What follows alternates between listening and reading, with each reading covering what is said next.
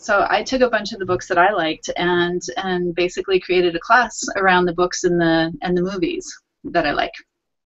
And my idea was, we want computer science students and professionals to really be able to connect to the creativity that comes with knowledge about society, knowledge about history, and the knowledge of the creative process, which really comes out in writing.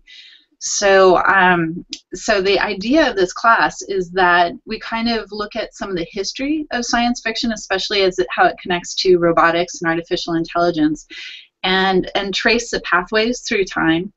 And so much of these discussions, when we look at history, lets us also think about a lot of the ethical and societal issues that come up as well.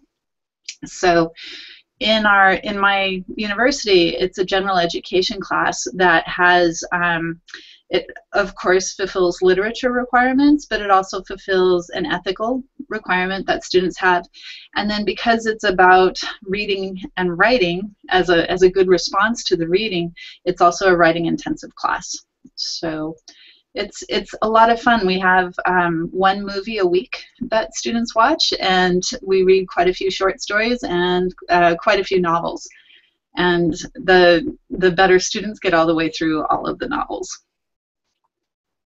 So let me be a brief curmudgeon then. I'm a really, say, technically oriented CS undergrad, and I'm like, why should I take this course? Because it's just going to delay the time I could spend learning Ruby on Rails or something Right. like that. Well, it's actually not a required CS technical class.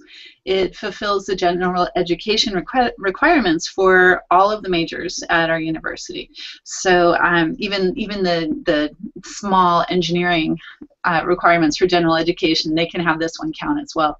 So it's not going to detract from any of your technical courses, but it includes a lot of the technology in the course. So I talk a lot about some of the basic ideas of how we think about intelligence from a computer science point of view, how we think about humans, modeling human behavior, both thinking and actions in robotics, and then we end up talking a lot about search. So I connect the ideas that we teach in like data mining and intelligent systems and AI classes.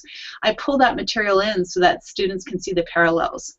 So notice what kind of AI is being implemented in this story.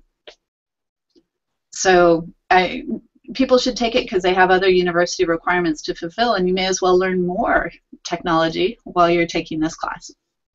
So it's above and beyond. It's not hard to get them to want to take it.